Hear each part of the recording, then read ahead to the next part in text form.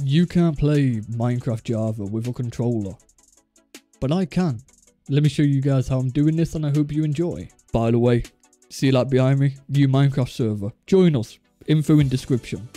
Let's start this tutorial. Just a quick note, yes, any controller does work. I will be using my custom Xbox controller, but if you're using PlayStation or a Steam controller, that will also work just the same way. So sadly, to get a controller working for Java, you are going to need to download a mod.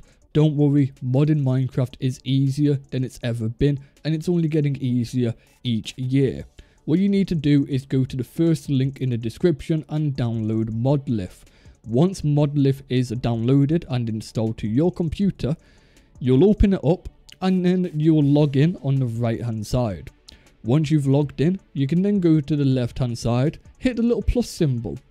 Now, why are we using Modlith? Well, Modlith, as I said, modding Minecraft has never been easier. Modlith does all the heavy lifting and all the hard work for you. So once we've gone to the left hand side and hit this little plus symbol, it will open up a create an instance, or create a mod pack in other words. So we're just going to name it whatever you want to name it, Minecraft with controller, name it your name, name it whatever, that's optional. Now loader is very important. Anything, if we pick fabric loader, all of our mods need to be fabric compatible. If we use a forge loader, all of our mods need to be forge compatible. So it's personal preference at this point, but I've got news. The mod we're going to be installing today is available for Fabric, Forge and NeoForge. So use either one of those three. It's a personal preference. I'm going to use Fabric just because I prefer Fabric and most of my mods are Fabric mods. Now game version, whatever version you want. We're just going to go with the latest updated version of Minecraft, which is 1.21.8. So let's go and do that and then hit create. Now on the left hand side, it would have created a new mod pack.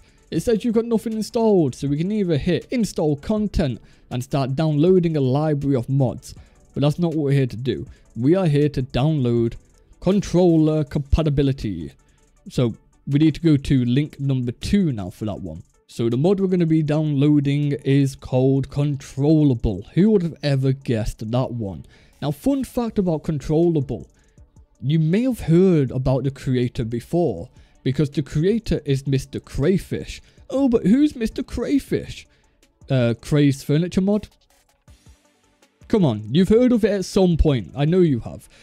So yeah, what we're going to do is we're going to go to Controllable, which is the second link in the description as I mentioned. Now, once we're here, we're going to go to Files. Let's say you don't want to use the latest Minecraft version, or maybe you're trying to add it to a mod pack for Minecraft 1.7.10 because you've got mods already, you've got a mod pack already.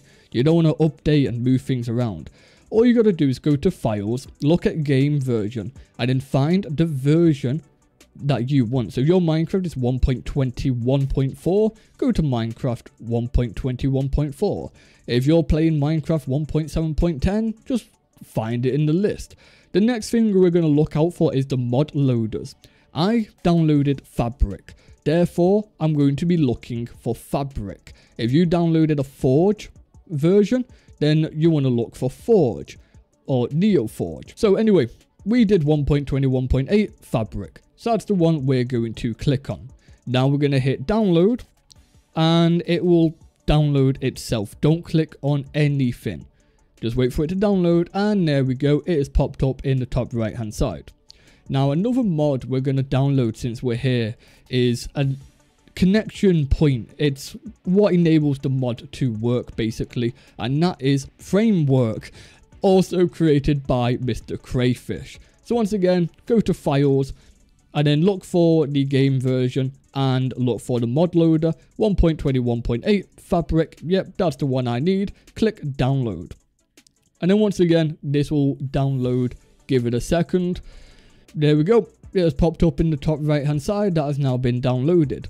So once all of that has been downloaded, we can now close out Google. We don't need it.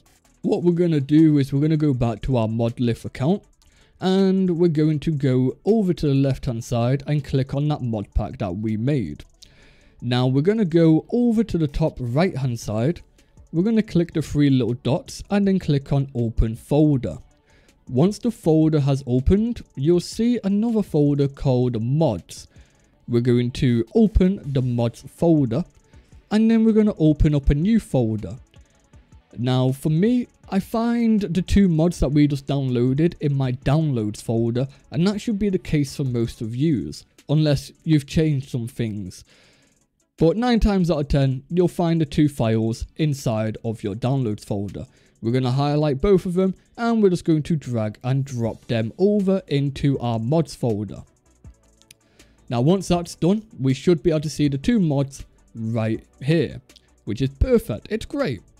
And then once all of that's done, all we got to do is hit play. It should have played if you are on Forge or NeoForge. I forgot. If you're on Fabric, there's one minor thing that we need to download. So what we're going to do is we're going to go to the top right hand side here where it says install content within our mod pack. And then this top one right here is what we need to download, Fabric API. We're going to hit the install button. If you can't see Fabric API in this list, all you got to do is search it. So let's download that, because Fabric API is something we do need when we're running Fabric mods. So now we've loaded in, we're not going to touch anything. We're going to get our controller. We're going to power on the controller. And then once the controller's powered on, you should be able to start moving. And you'll also notice there on the bottom left hand side of the screen, we've now got Y for inventory and RT for attack. That is how easy it is to connect a controller. And another note I want to give for everyone as well is, if your computer doesn't support Bluetooth, all you need to do is plug your controller in to your computer using a cable. It's as easy as that. You don't need Bluetooth compatibility. You can just hardwire it in, connect a cable, whatever. But yep, ladies and gents, as you can see, it is working perfectly fine. If you do need any help, just ask me down in the comments and I'm more than happy to help you. And one last thing I'm going to leave off with. I actually use Controller to record all of these cinematics that you're currently seeing on screen at the minute. I don't use keyboard and mouse for cinematics, because with Controller it enables you to get smoother movements. So if you want a cinematic how-to video, make sure to subscribe for that one. But with that being said guys, that is a super easy tutorial on how to play with a controller on Java Minecraft.